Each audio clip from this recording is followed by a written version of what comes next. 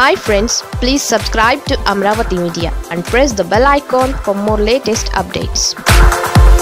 That is Jagan. ఇతర రాష్ట్రాలు ఎలా ఫాలో అవుతున్నాయో చూడండి.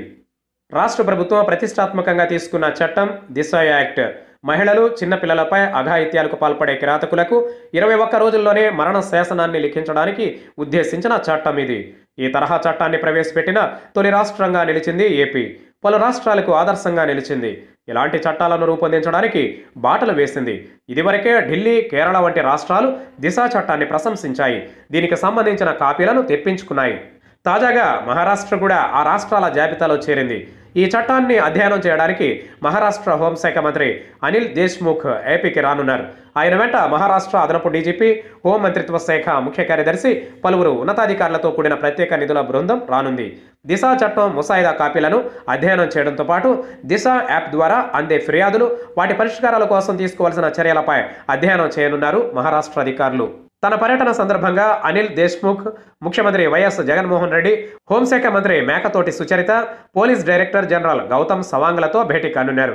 దిశ చట్టంలో పొందుపరిచిన అంశాలు, 21 రోజుల్లోనే ఉరిశిక్షను విధించడానికి గల సాధ్యాసాధ్యాలపై వారిని అడిగి తెలుసుకుంటారు.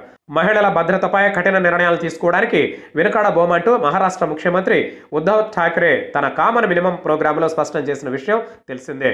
దిశ చట్టంలో భాగంగా నెలకొల్పిన పోలీస్ స్టేషన్లను కూడా అనిల్ దేశ్ముఖ్ పరిశీలించే అవకాశం ఉన్నట్లు తెలుస్తోంది. యాప్ ద్వారా ఫిర్యాదులను స్వీకరించడం దగ్గర నుంచి వాటిని సంబంధిత పోలీస్ స్టేషన్కు చేరవేయడం, ఆ వెంటనే బాధితుల వద్దకు పోలీసులను పంపించడం వరకు ప్రతి అంశాన్ని క్షుణ్ణంగా అధ్యయనం చేస్తారు. ఇప్పటిదాకా నమోదైన కేసులు, వాటిని పరిష్కరించడానికి అనుసరించిన పద్ధతులు, ఆ కేసుల పూర్వాపరాలపై పవర్ పాయింట్ ప్రజెంటేషన్ ఇచ్చే అవకాశం ఉన్నట్లు తెలుస్తోంది. దిశ చట్టాన్ని ప్రశంసిస్తూ అనిల్ దేశ్ముఖ్ ఓ ట్వీట్ చేశారు. మహిళలపై అత్యాచారాలకు పాల్పడే వారిలో భయాన్ని కలిగించేలా ఆంధ్రప్రదేశ్ ప్రభుత్వం ఈ చట్టాన్ని రూపొందించిందని అన్నారు.